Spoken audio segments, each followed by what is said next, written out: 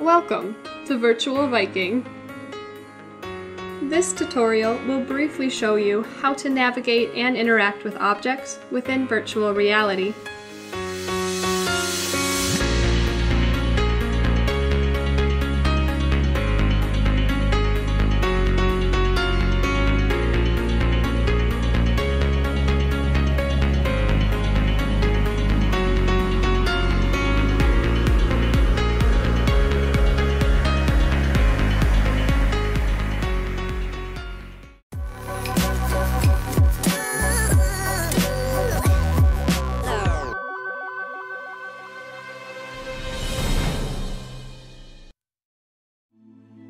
To start the reset process, close the water supply control valve.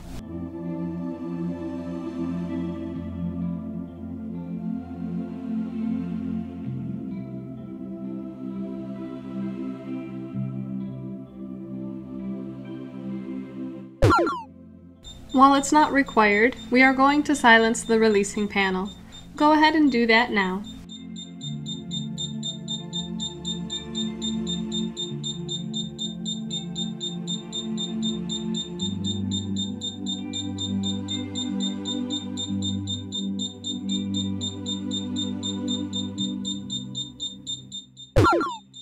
Next, you will want to shut off air supply to the system.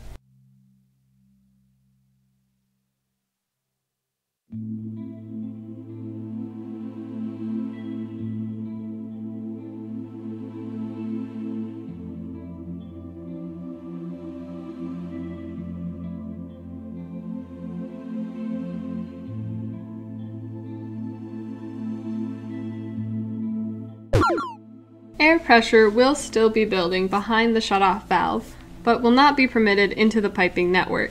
Now, you will need to drain down the system. Start by opening the main drain.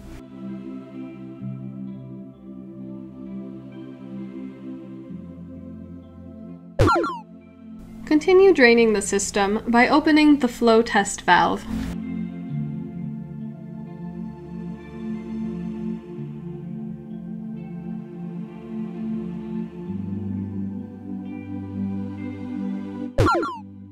Once all of the water is drained from the system, you can close both of the drains.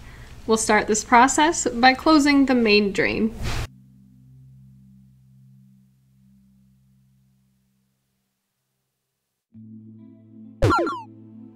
And then, partially close the flow test valve.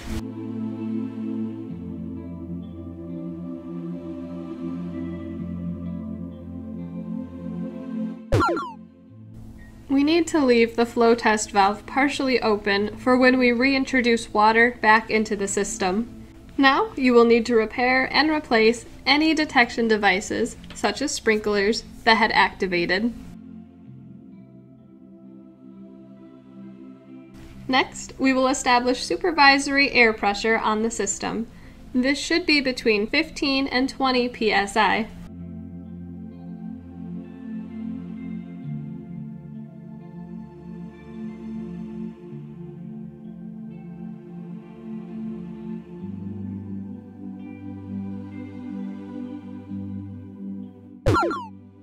Press the reset button on the releasing panel. This will de-energize the solenoid valve.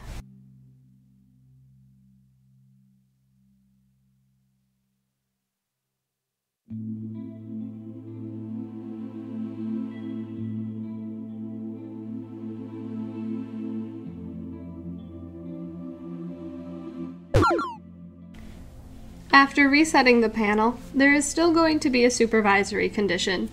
This is because the water supply control valve is still closed. Next, slightly open the water supply control valve. This will begin reintroducing water into the system.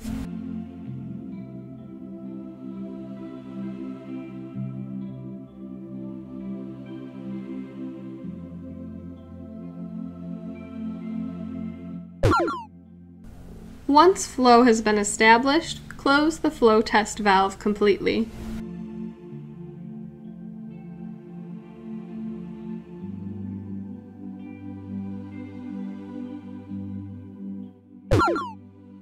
You You will need to wait for the water gauge to reach the same pressure as your main water supply, then fully open the water supply control valve.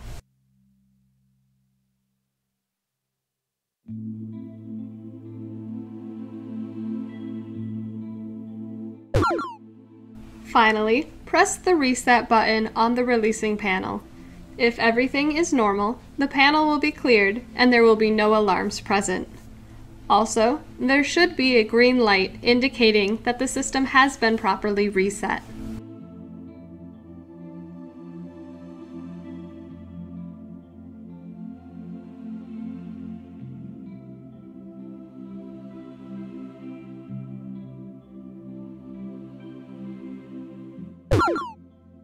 Excellent. The system has been placed back in service.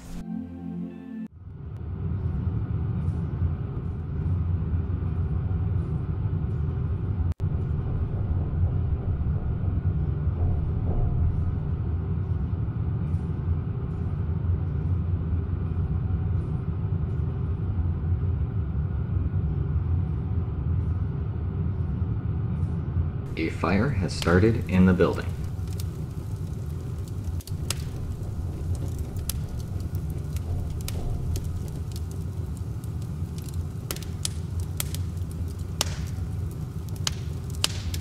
The temperature of the heat detector increases to its activation point, which is lower than the sprinklers. When the heat detector activates, it sends a signal to the releasing panel, creating an alarm condition.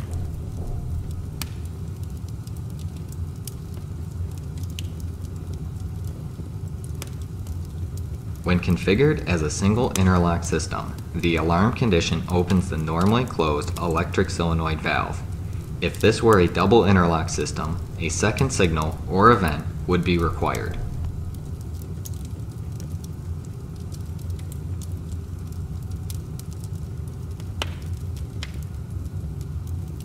With the normally closed electric solenoid valve open, the priming water pressure will now be released from the priming chamber.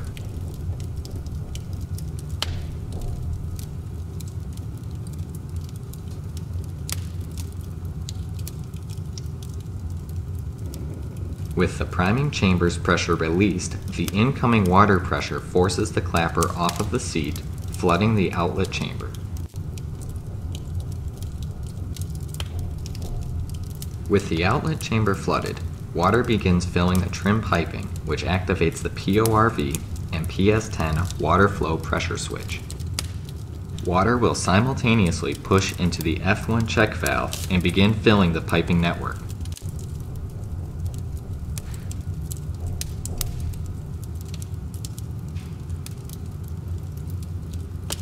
As the temperature continues to increase, the sprinkler will activate, discharging a mixture of air and water until the supervisory air is purged from the water's path. Water is then continuously discharged from any activated sprinklers, controlling the fire.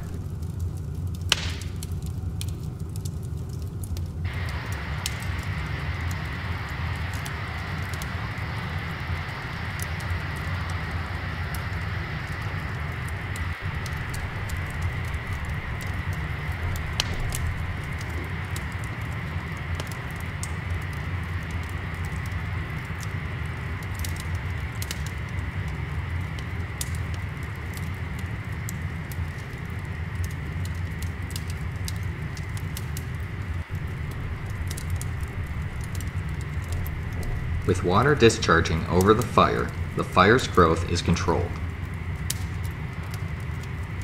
As the fire decays, the temperature in the compartment is reduced, resetting the heat detector and initiating the soak timer. With the programmable soak timer initiated, water will continue to discharge from the sprinkler for a specified amount of time. The soak timer can be programmed between 30 seconds to 20 minutes.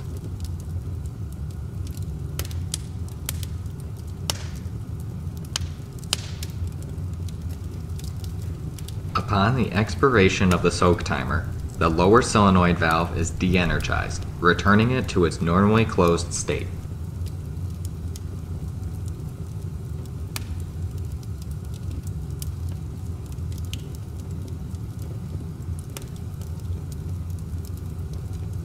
With the normally closed solenoid valve returned to its normal state, the prime pressure will begin to reestablish.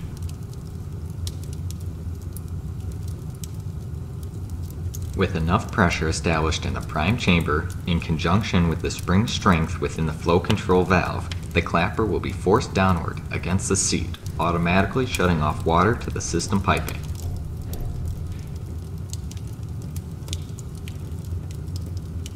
With the system automatically shut off, water will no longer discharge from the sprinkler.